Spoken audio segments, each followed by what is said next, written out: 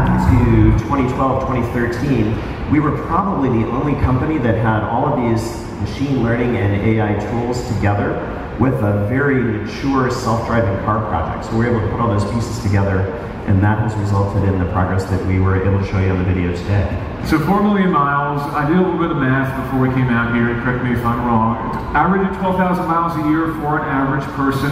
That's 333 years of driving for an average person. Does that sound about right? That would be a pretty experienced driver. That's absolutely. And of course, the beauty of this is that all that experience is shared from one car to another. So these cars are really experienced. But how do you get people to understand and to appreciate the level of experience within these cars? I think, you know, it's incumbent on us to do a really good job of training and providing experiences so that people have an opportunity to see what it's like. The first part is letting people see videos like this and giving them the sense of what it's like to be in a driverless car. We've also found the in-car experience is very, very important. So you might have noticed the screen, which you have the chance to experience at Council, which gives some indication of the incredible 360 degrees of vision that we have in both radar and LiDAR, but also our cameras. We also provide a provision for the user to stop the ride if they want. So they have the opportunity to say, you know, I'm ready to pull over now. So we have that level of control for them. If you guys have been the first to get 2015, you did a driverless ride, and now coming to Phoenix, driverless cars for consumers, right? That's right, Tim. So back in 2015, we were the first company to put a fully driverless car on public roads without a safety net of any kind. And what we showed the world here in 2017, just a few weeks ago, is a fleet of our Waymo cars driving around the streets of Phoenix without any humans in the front row. And it's been somewhat amusing to watch some of the journalist community come up with terms to describe this, because we have used driverless, I think, a little bit carelessly in the space. My favorite term, by the way, that I heard to describe this was driverless, which I think is fairly unambiguous.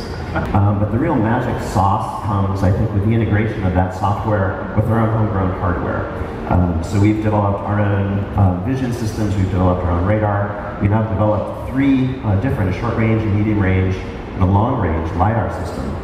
They're all homegrown, and we've continued to progress the quality, the accuracy, and the cost of all of those systems.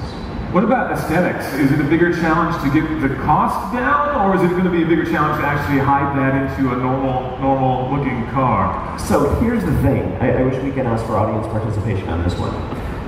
Imagine you're 5 years out from now, and you have the choice between 2 different cars. They're otherwise identical. One of them has a dome on top that is an all-seeing, all-knowing dome filled with sensors.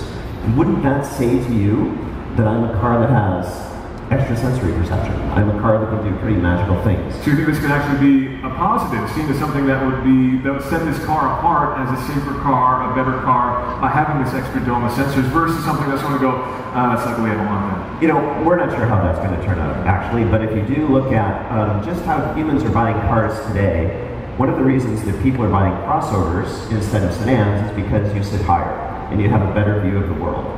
Similarly, our sensors really want to be as high as possible on the car so that they can see more. So it's really just a safer way to make a self-driving car. You know, weather is definitely a challenge, and it's one of the reasons why we're not launching in Michigan as opposed to launching in a place like Phoenix. So there's no question that we need more work in snowy and frozen environments for sure. But right now, I don't think there's anything we see on our radar screen, pardon the pun, that we don't have a plan to attack. That's great, and you know, I think that's something that a lot of people don't understand, is just how many miles you guys are covering on any given day, not only in terms of the real world, but also the virtualization techniques. And how much of that has advanced since the launch of Waymo? I'm guessing that's been a big part of development as well, evolving your virtualization systems. Oh, so you're talking about our virtual world and the simulation. We just keep getting better and better at that. And again, going back to one of the advantages that we have at Waymo is being a part of Alphabet. So we have access to all of that server infrastructure, a lot of the really bright lines in places like Google Brain. We're able to tap those and use them to deploy to advance our work here. That's certainly an advantage, a unique advantage. Being a part of Alphabet is having a lot of great